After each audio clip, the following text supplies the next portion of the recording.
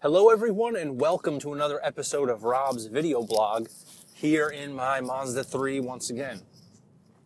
So it's around Christmas time and I just want to talk about two things related to Christmas. The first is Christmas lights. So I've been living in my house for 4 Christmases, something like that, 3 or 4 Christmases. And every year I've slowly accumulated a little bit more Christmas decoration for the outside of the house, a little bit more Christmas lights. I got the icicles, I got lights that go down my handrails, and this year we got a kind of a woven stick, what would you call it, Frosty the Snowman, with light up Frosty the Snowman and some candy canes. So I put that out, and it's coming together. It's getting a little bit better. We still got to put something over the top of the doorway to really kind of complete the lower level. And then I think when I get the gutter guy to come and clean out the gutters, I think I'm going to have him put some hooks on the gutters and then get a really, really long pole so I can just stick the lights on the hooks. And I could put lights up towards the top of my house. So it's coming together a little bit at a time. Can't do it all at once in 1 year. So slowly, progressively getting there. But one of the new things now is the lasers. So they have like these red-green lasers that people you put them on your lawn and you shine them and they scatter red and green dots all over your house. Now, I have one of those in my basement, and it's kind of used for like a club effect. So when I have my Halloween party, we dim the lights and we played music and stuff like that. We put that thing on, and it kind of adds to the whole situation. It's a lot of fun. But I got to be honest, these things on the houses, I really don't like the way they look. People are using them as like a cop-out for not having to, like as a way to not have to put lights on your house. Like, it's not a replacement for Christmas lights. It's an enhancement. So there's a house down the street from me that actually has like a big green spotlight and a big red spotlight that they put streaking up both sides of the house. And they have a little bit of lights, and then they put the red-green laser on the house. And it looks cool because it's part of the whole presentation. Looks nice. I like that. But I just drive around and I see people, they buy this $25 laser thing, they park it on the front of their grass, and it's like, oh, I'm done. And now I have these red and green dots on my house, and it's lazy. It looks stupid. I almost would prefer them to just not put anything. It's like if you're going to do something, do it at least halfway decent. I'm not saying you got to be the best, but do it at least halfway decent, or just don't do it at all, because it looks half-assed and it looks dumb. It looks dumb in my opinion. I think it's a really cool addition. If you've got other decorations, you've got other lights, I think it does add to the effect. But it'd be like if you came in my basement and I turned the laser light on but didn't play any music. You'd be like, what are you doing? This is weird. So that's the way I feel about that. Not a big fan. Cool effect when you add it to other things, but you got to do a little bit more than that. The other thing too, just in general, and maybe it's because when you're a kid, you remember things pretty much completely different from when you were a kid than what it actually was. You're a small person. You have no idea for the scale of the planet.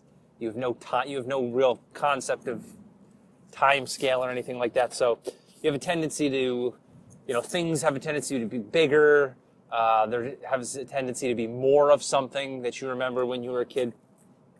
But as a kid growing up, so with that in mind, as a kid growing up, I can remember like maybe every other or every third house having Christmas lights. And like now it's like I drive around and there's literally like every 25th house has Christmas lights. And it's kind of crappy. It's like, it was really, really cool. The luminaries too. When I was a kid, like all the blocks around where I lived used to have luminaries. They used to take little paper bags, fill them with sand, put the candles in them, and put them out at the curb and stuff like that. And the effect was really, really cool. Really, really cool looking thing. And now, even if I go back to that same area that I grew up when I was a kid, because I don't live in exactly the same area, but if I go back to that same area, nobody does it. Nobody does it anymore. In fact, it was like the Boy Scouts that used to sell the little bag. They used to sell you little little package of bags and little tea light candles for you to put in there. I don't know if they sold you the sand too, probably not.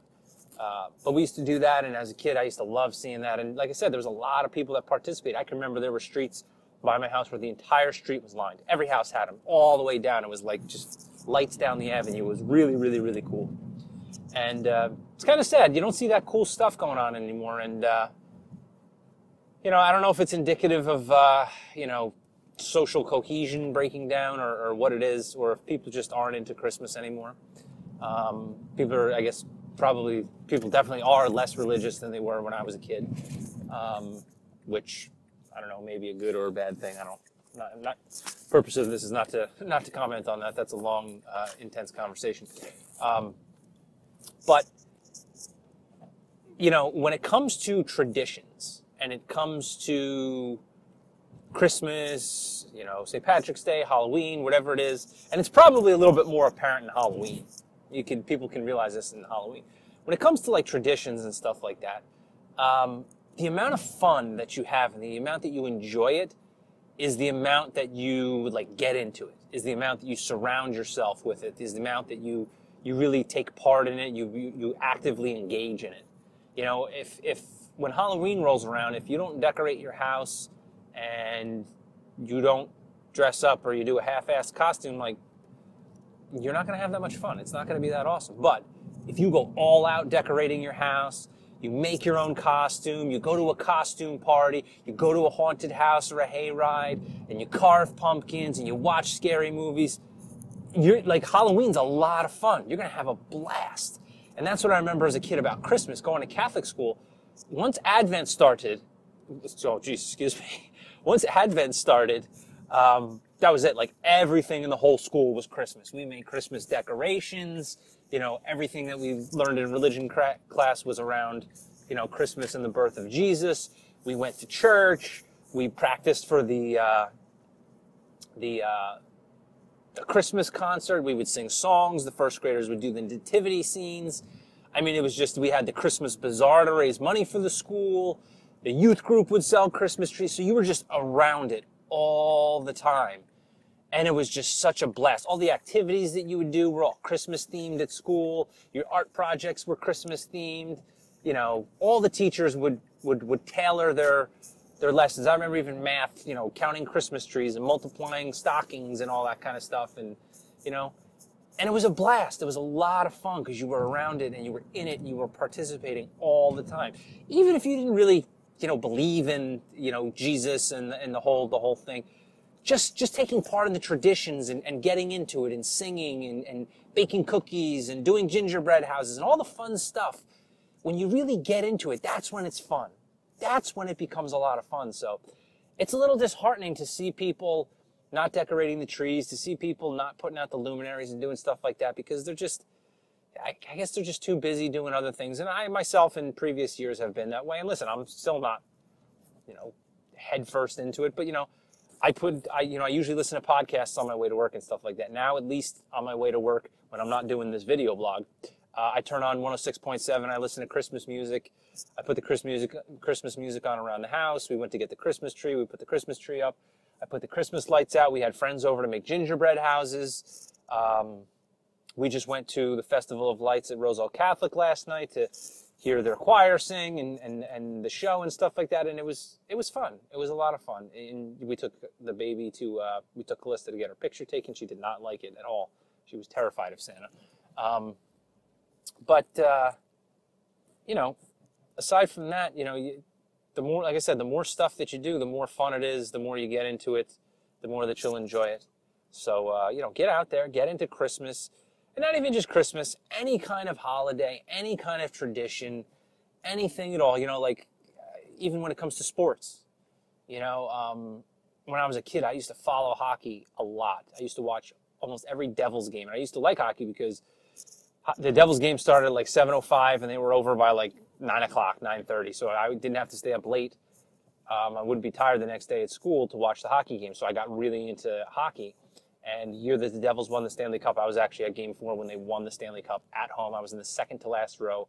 My Uncle Jeff took me and my brother, and it was awesome. One of the coolest experiences of my entire life. Definitely one of the top two athletic experiences that I've ever been a part of. Really, really cool.